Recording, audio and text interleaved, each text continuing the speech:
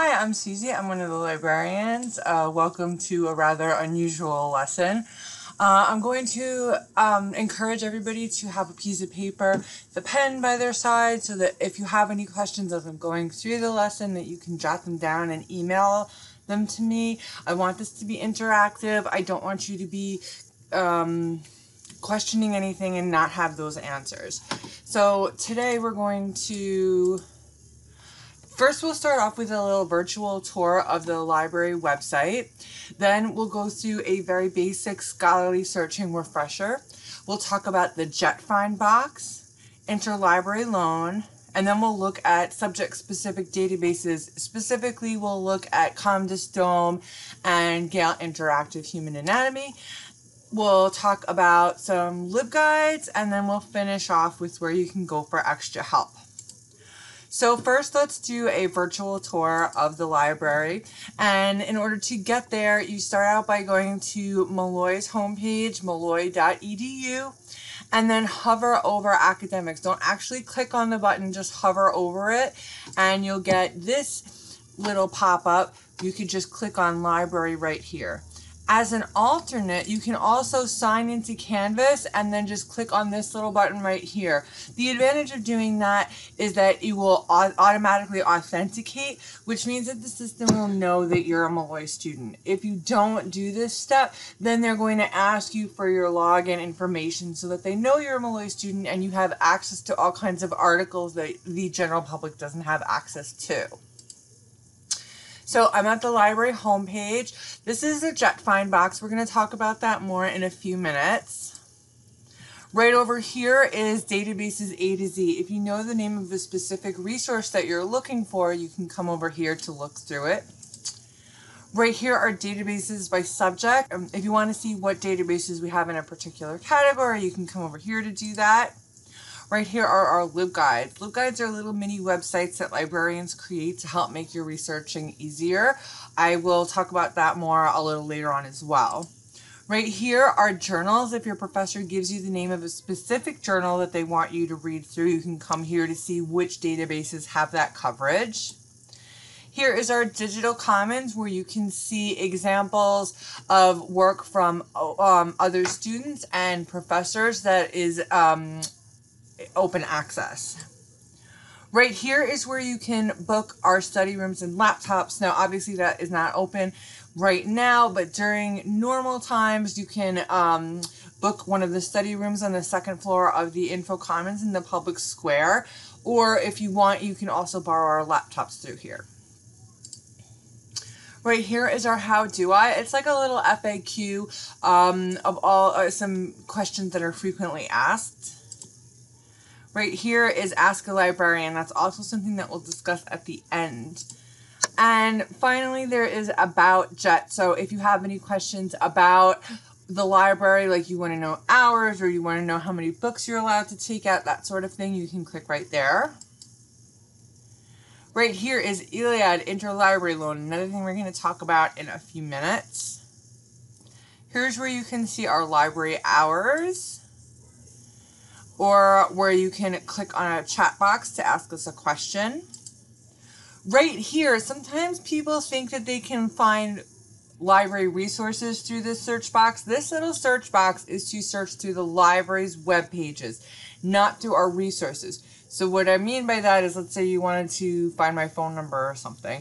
You could click right there and search through the library's web pages, but you don't want to look for articles there. I'm just scrolling down on the same page. Here's where you can see news and events. Either look through all of our news and events or click on individual ones to see more info about those. Again, this isn't available now, but during the year, if you want to see which computers are free, or if there are computers free in a specific area of the college, you can come here and see at an individual terminal level what is available and what's not. Here's where you can get some info about our library services like interlibrary loan or reference and instruction. Here you can get information about our collections like our ebook collection or databases.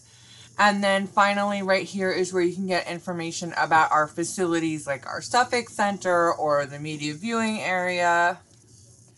So if you have any questions, now is a good time to pause the video and quickly write them down before we get started on how to do some basic scholarly searching. And specifically what I'd like to talk about now is the difference between Google searching and library database searching. Because in Google, you could just ask it a question, right? You could just say, what is aphasia? And you'll get results. They might not be the greatest results, but in general, they're pretty decent. And the reason for that is because Google is asking you to talk to it like it's a person. Library databases, you always want to remember that you're talking to a computer. So what you're actually saying to the system is, I like the word aphasia. I want you to go through every single article that you have in your databases, and if it says the word aphasia, put it into a pile. Then go through that pile, and if it also said the word causes, give it to me.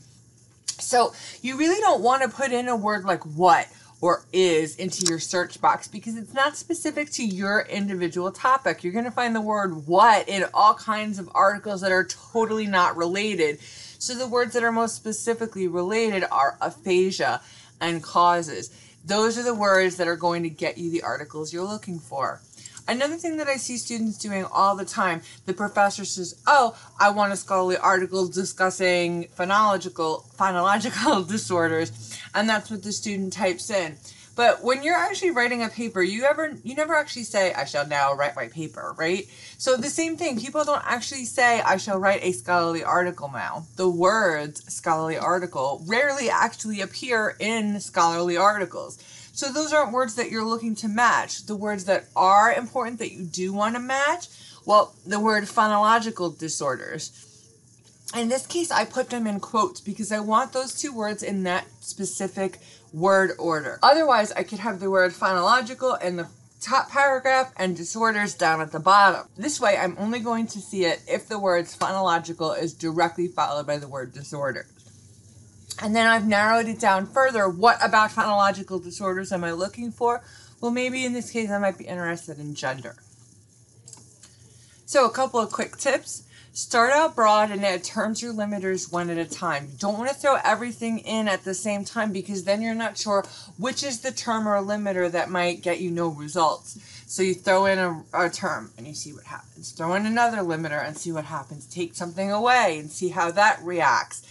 Be flexible. It's not a science, it's more of an art. Make sure everything is spelled correctly. I'm a horrible speller. If it wasn't for spell check, I'd probably still be an English 110. Google's really great about this, right? They'll just say, oh, did you mean such and such? And by the way, we've already done the search for you. Library databases are going to assume however you spelled something, that's what you're looking for. So if you spelled something incorrectly, you just get no results. Google is, this is one of the instances where I would actually use Google. Just do a quick little spell check, make sure you know how it's spelled, and then you can throw it into the library database. Don't use punctuation. Again, remember we're talking to a computer. When a human sees a question mark at the end of a sentence, they say, oh, you're asking a question. A computer sees a question mark at the end of a sentence and says, oh, you're giving me a command. Very different. Don't use abbreviations either because they can mean different things in different disciplines, and it's much better off if you just avoid them altogether so you don't get erroneous results. Okay, you've been listening to me talk for a long time, so let's take a look at a video from somebody else. How do you get from a research question to a pile of useful articles? Magic! Wait, no, what am I saying? It's keywords, or key phrases if you have more than one word. Keywords are index terms. The word index comes from Latin, meaning pointer finger. Index terms point the way for a computer to retrieve a particular document from a database. 2 to 4 keywords or key phrases are usually sufficient for a search. This isn't a case of more is better. It's a case of the right amount is the right amount. Only use 1 keyword and you'll get way too many results. More than 4 keywords and you might not get any. 2 to 4 keywords will hopefully yield a few dozen to a few hundred results. That's the sweet spot. The quality of your keywords makes a difference too. The more unique and specific, the better. Keywords come from research questions, like this one. Are people who play video games at an increased risk of being violent? To get the answer, we need to squeeze our research question for some keywords that'll lead us to relevant empirical research. First, we take a look at the question and cross out anything that doesn't contain specific meaning. Are people who at and risk of being. Play is just the word we use to describe what someone is doing with a game, and there really aren't any other options like working a game, so it's gone. Increased here is tougher.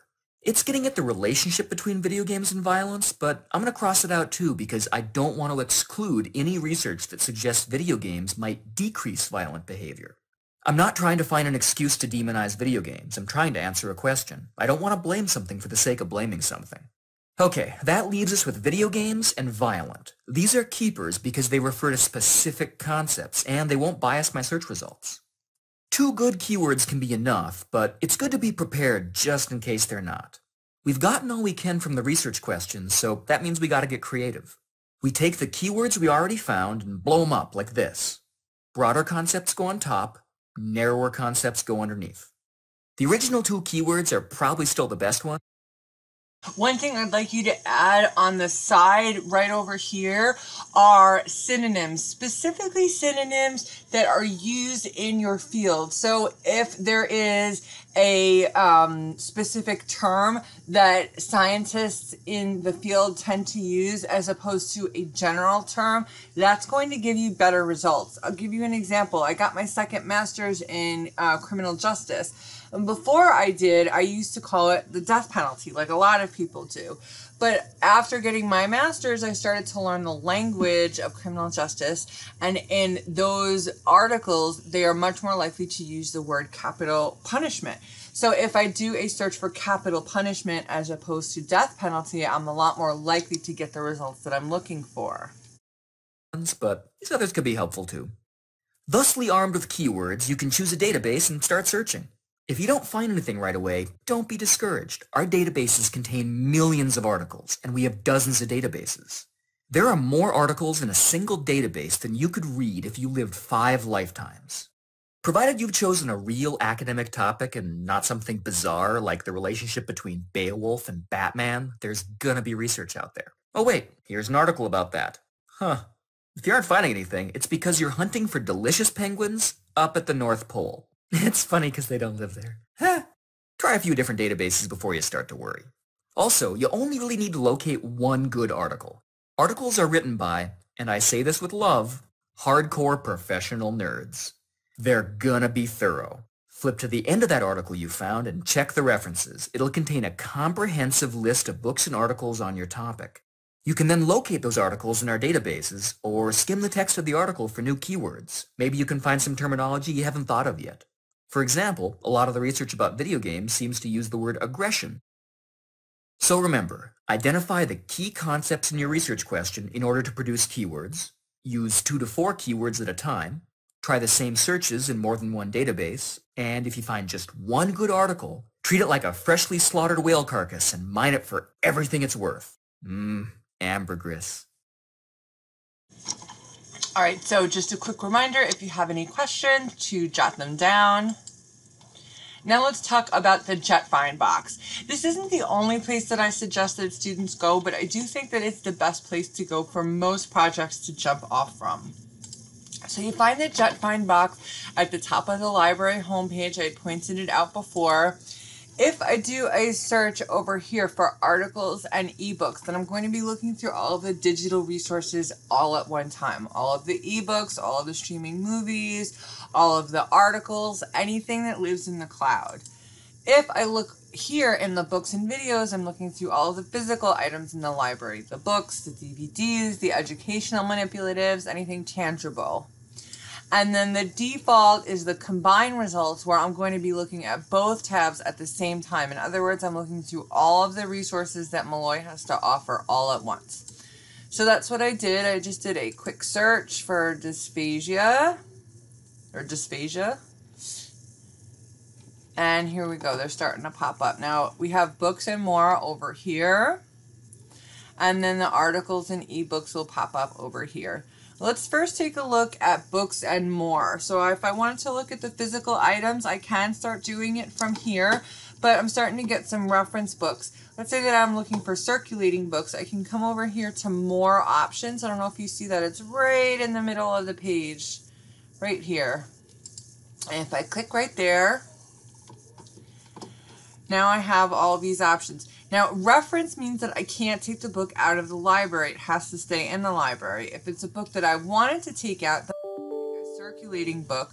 Just like books circulate, just like blood circulates through your body, books will circulate through the system. They'll go out and they'll come back again.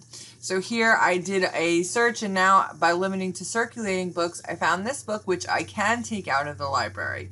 I can click on the title, and that's going to bring me to the record page. And the record page is going to have a lot of information that I need to create my citations. So here is where the book was published, and who published it, and the year of publication, and the author.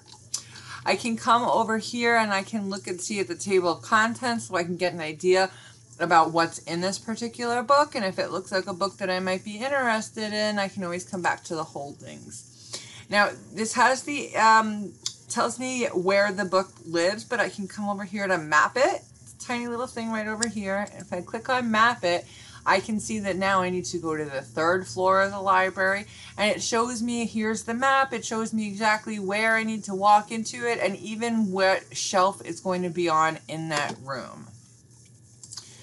I can also text myself some of these call numbers, so if I needed to run in before class or something and pick them up, I can do that. So I found a physical book, but as you all know, the library is physically closed right now, so that's not going to help so much. Let's take a look at the digital resources. So I'm back to my original search, and again, I can do my search from here, but I have 97,000 resources. I don't know about you, but I'm not reading through 97,000 resources on any topic. So I'm going to come over here to more options, and again, I can narrow down that result. So Google makes it seem like 97,000 results is such a good thing, but nobody's actually reading through all of that. So I don't want this many. I need to narrow it down. The first thing I can do is I can click right here on this little box that says peer-reviewed scholarly only. Just be careful. What I'm saying to the system is I only want an article if it was printed in a journal that contains peer-reviewed articles. But that doesn't necessarily mean that every article in this search is now going to be peer-reviewed. For example, you might find conference proceedings, letters to the editor, book reviews, those kinds of things will pop up. They're not going to be as frequent, but it is something where you still need to double check that the article you are actually looking at specifically is peer-reviewed. But that's only got us down to 72,000 results. That's still too high. So the next thing I can do is I can come over here to the year of publication. See, something from that's 10 years old might be too old. So what I'm going to say is, no, I only want things that were written from 2015 to 2020. And I'll click set, and I'll get rid of some of those older articles. Now I'm down to 26,000. Another thing that I can do is I can come over here to subject area. I'm just going to click on this little down arrow. And now you can see the different perspectives. I'll click more just so I can see all of them. I can see all of the different perspectives that this topic is going to be attacked from. So let's say that I'm really looking at the anatomy and physiology perspective. I can click there and I'll get rid of some of those other perspectives that aren't particularly helpful to me. Now another thing I do, I'm just going to click right here on this more. It's right here in the middle. What I did is I said to the system, I like the word dysphagia. Go through every single article, and if it mentions that word, give it to me. But it could be about, let's say it's about a patient who happens to have a comorbidity that with dysphagia, but that's not really the focus of the article. It's not really an article that I want. But if I click right here on this word dysphagia, these articles were not just mentioned as having dysphagia in them. These were actually tagged as being specifically about dysphagia. So it's going to be a much more targeted search. And you see now I'm down to 288. I can always pick more if I want. Let's say I'm only interested in males. Now I'm down to 116 articles, but I know they're going to be tagged as being about dysphagia, and males that they're going to be written within the past 5 years. And they're within the anatomy and physiology subject area, and they are all peer-reviewed. So now I can go through and I can look and see, all right, this looks like it might be useful. I'll click on the title and it's going to bring me to the record page. This has, again, a lot of the information that I need to make my citations. Here's where the journal title and the volume number, issue number, page number. Here are all the authors. If I scroll all the way down to the very bottom, here is the DOI. Here is a little summary about the article. Now let's say I found this article, but I'm having trouble finding other articles on the same topic. I can look at the subjects right here and use them almost as suggestions for other search terms that I might want to try next. If I looked at all this, I say, yes, this looks like a good article. I'll click right here to link to online access. Now, again, I look through every database that we have. I don't know which database we're going to right now, but I don't know if it matters so much. So in this case, it brought us to an EBSCO database, which means that the PDF is going to be over here. If I had been in a different kind of database, like a ProQuest database, it might be up here or over here. Don't let the fact that they look different throw you too much. They're going to tend to have the same kind of information in them. So I can just click right here and I'll get to the record and I can click on the PDF and I'll get to the full text of the article. Okay, let's go back a little bit.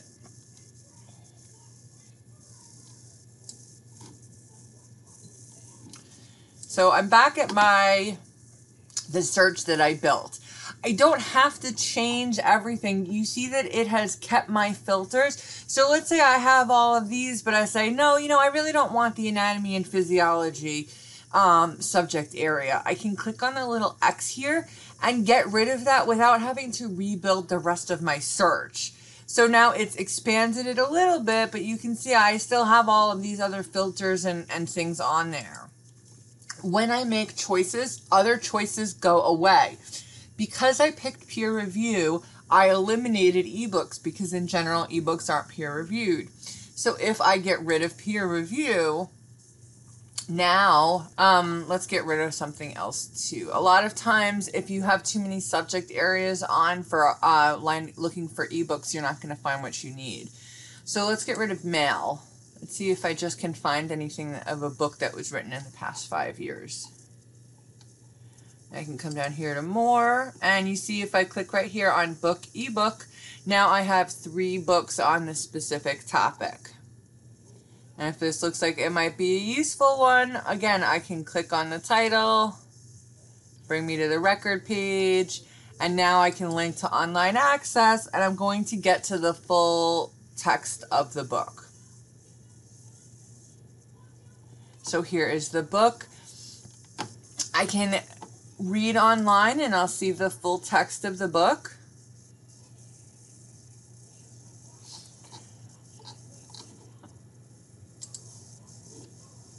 Now I can just read through this whole book like I want, if I want to, like a regular old book, or I can skip around over here. So I can even pick in a, and do a keyword search, which is one of my favorite things to do when I'm doing ebook searching. So if I say I want dysphagia, let's see if I remember how to spell it.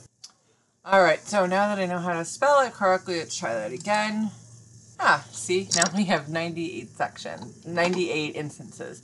And you see, if you look at these little bars here, it doesn't actually mention it in the title page or the copyright. You can see it mentions it a little bit in certain places, and then all of a sudden over here in disorders of swallowing and voice, you see it's mentioned a lot. I can click on this little arrow, and I can see in context the word. Just click around here, and you'll see that it'll highlight it for me. So I can select some text to highlight it, or I can select some text to create a note and save it. And those automatically go into my bookshelf up here. If I click on my bookshelf, you can see all of the, you'll be able to see all of the different times that I've annotated.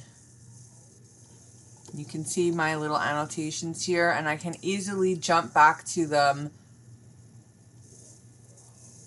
Makes things really easy when you're doing research. And the nice thing about it is that these highlights and notes are going to stay there as long as you need them. So if you start doing some work in the beginning of the program and you remember that you saw something somewhere at the end of the program, it wouldn't be too difficult to go back into your bookshelf to find whatever you're looking for. Okay, so once again, I'm going to ask that if anybody does have any questions, that they please write them down now. So we found some books, we found some articles. Now we're going to take a look at ILLiad, also known as interlibrary loan.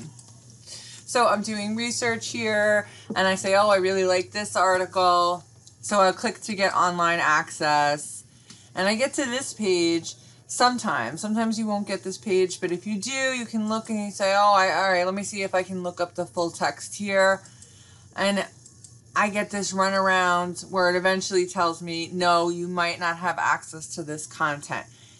If they ever ask you to pay for articles, you should never, ever, ever pay for articles, okay? What you do instead, I'll go back to get access. Sometimes you'll just directly see this page or you'll see those stopgap pages. Either way, sometimes you'll find an open access version. If you don't, then you click right here to request via interlibrary loan. It's a free service that we offer where we borrow books and articles for you from other libraries. We'll deliver them digitally to you. Obviously, if it's a physical book, you would have to have it during regular semester. You'd come into the library to pick it up. During this time period, we're only going to be doing digital interlibrary loan. So I'll click right here, and you'll have to create an account. So the first time users, you click right over here, but since I already have an account, I just log in. And you see it's already actually filled out this form for me. So all I have to do is scroll down to the bottom and submit. I'll get an email when the article comes in. I just sign back into the system and click on electronically received articles to get it. It only stays in the system for a month, so my suggestion is as soon as you get that email, sign in, download, save it to your computer, and then you can have it for the rest of your life. All right, once again, if you have any questions, please write them down. Before we start, now we're going to switch to subject-specific databases, and the first one that we're going to look at is called ComDisDome. So I just told you that when we look at the JetFind box up here, that we're looking at every single resource that the library has all at one time. So why would you want to use a specific database just for communication disorders? Well, it's specifically designed for it, and because of that, it's going to have a lot of resources that a more general database isn't going to have. So I'll show you what I mean. I'm at the library homepage, and now we're going to go to databases by subject, and then communication, science, and disorders. And you see there's a whole bunch of them listed here. The first one we're going to look at today is this one right here, Communication Sciences and Disorders, ComDisDome from ProQuest. So this is what it looks like when we first get in. And I'm just going to do a pretty simple search for aphasia. And I clicked on peer review already. So I did my search. And here are my results. Now, again, I can click on the subject term, aphasia, just like I did last time in JetFind to further narrow down what I'm looking for. I can pick a specific date, just the same way as I did last time, to narrow that down. So in this case, I've done my search, and let's just take a look at a record.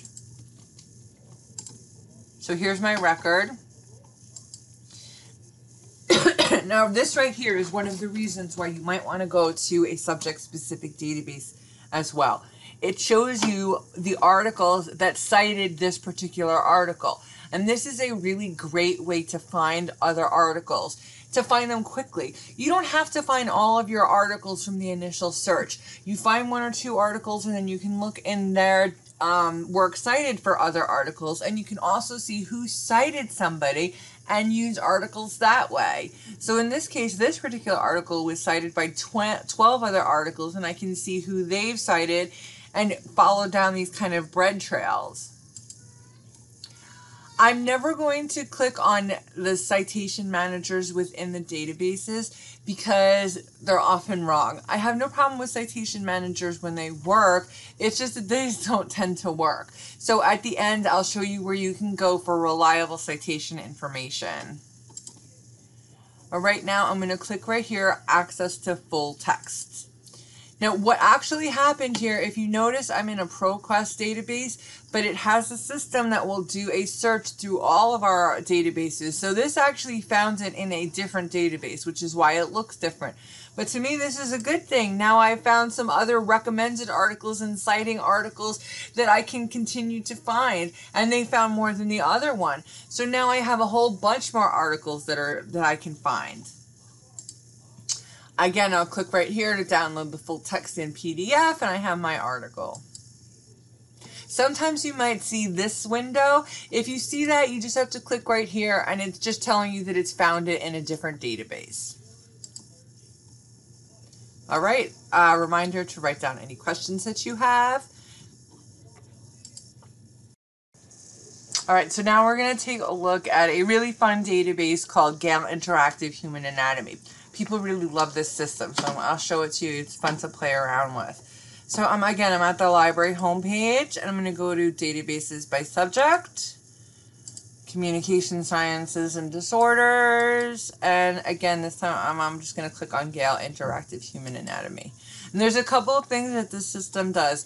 First, I can choose to look at something based on a particular system. So if I'm interested in the circulatory system or the digestive system, I could choose a specific region, like if I'm interested in the inner ear, whatever. Or if the library, if the campus was open, I can even pick 3D printable models that I can use for the 3D printer that is in the public square.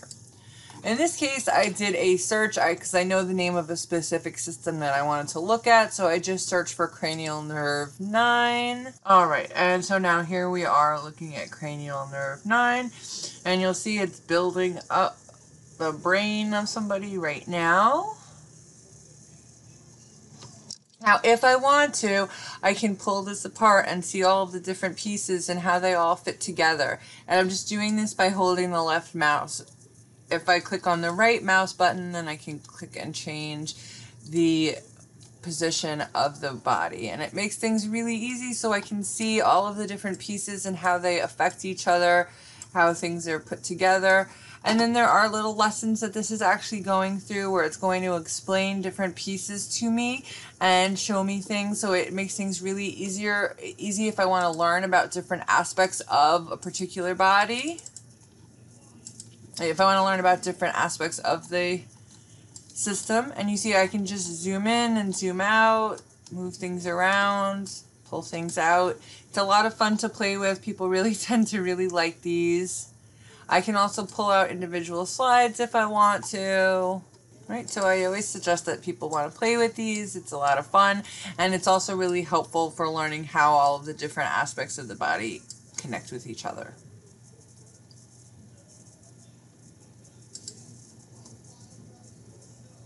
Alright, so now we're going to take a look at 2 LibGuides. Like I mentioned earlier, LibGuides are mini websites that librarians create to help make their research and to help make students researching easier.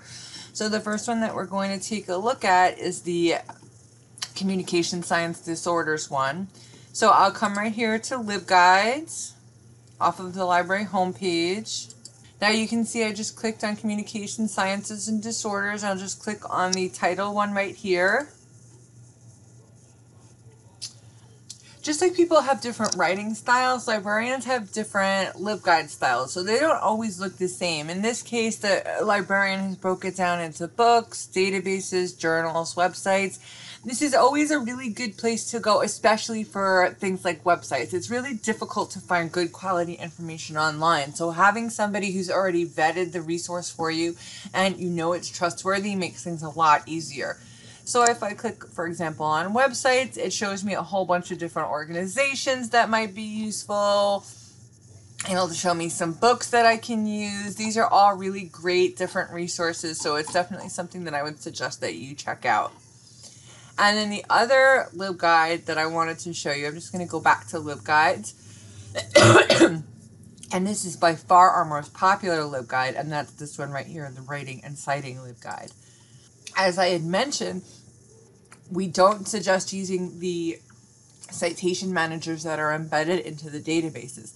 But I promised I would show you a better place to go, and you can go right here. You see that we have a tab for citation managers. There's a whole bunch of them here.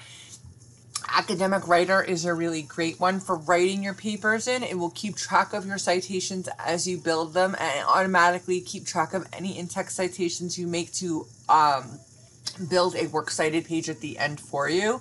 Zotero is another really useful one. It's a very robust product, so I don't have time to teach it to you now, but it is something where if you wanted to learn it, you could always schedule a one-on-one appointment. This way it allows you to save articles, the full text of articles, organize your citations into different folders and files. It's a very robust product, especially as you're working towards your thesis. It could be very useful. And you see there's also other information here, like we have information on how to cite. There are different manuals here. Here is the Writing Center's guide, different websites that can be helpful. So there's lots and lots of info here on writing and citing. And then the last thing that we're going to talk about today is where you can go for help. Being a librarian, just like being a speech-language pathologist, is a helping profession. I like it when people ask me questions. So I'm going to show you all of the places to go. Unfortunately, some of these are not available right now, but I want to explain them to you anyway because they will be available as soon as the campus is open again. So from the library homepage, if I just click right here on Ask a Librarian, now I can see all of the different ways that you can get help. So anytime you see a little chat box like this, this little icon, you can click it and a little chat box pops up and you can ask a librarian a question. This is available anytime the library is open, and this service is still going on while the physical campus is closed. You ask a question, you'll be asking one directly to one of the Molloy librarians. We don't farm the service out. Here's where you can see our normal hours when we're open. You could also text us from your phone. I don't actually know if you're using the chat box or if you're using the text box. It doesn't really matter to me. I just scroll down on the same page. You could also email us. And here you can see where our email is. Or you can call us up. Or you could schedule a one-on-one appointment. This is also still going on during the closeout. So you could sit down with the librarian for a half hour to an hour. We could help you find any sort of research you need, or if you wanted to learn how to use one of the systems like I had mentioned before about Zotero. And you could do this virtually with a one-on-one librarian through a Zoom appointment. So I hope that you all had that this was helpful to you. If you could please go to this website and fill out this little survey for me, I would really appreciate any feedback that you have, especially since this is a fairly unusual lesson. Thank you so much. Have a good day.